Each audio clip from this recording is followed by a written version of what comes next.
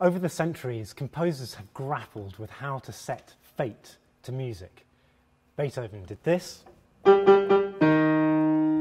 Verdi gives us 3 stubborn knocks. And Tchaikovsky, in his 4th symphony, gives us a shrill fanfare.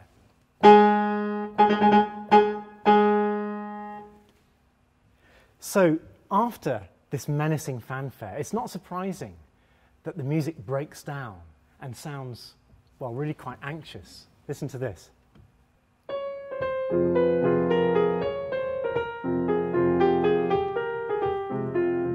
Even those accompanying chords, they're off the beat, make us feel nervous.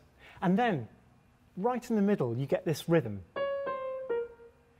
which, when you repeat it obsessively, feels like someone trying to escape their own shadow. Just having a whole sentence of just that rhythm is what Tchaikovsky does so well in this first movement. And it's unsettling because it kind of displaces the beat as well, and that puts us on edge.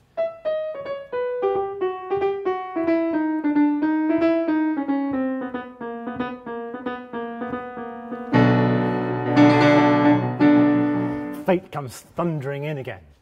So much of the rest of the symphony after the first movement is about, well, how do you escape fate? Maybe through vodka.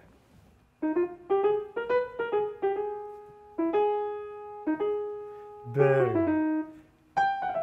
Just drunken slurs, I think.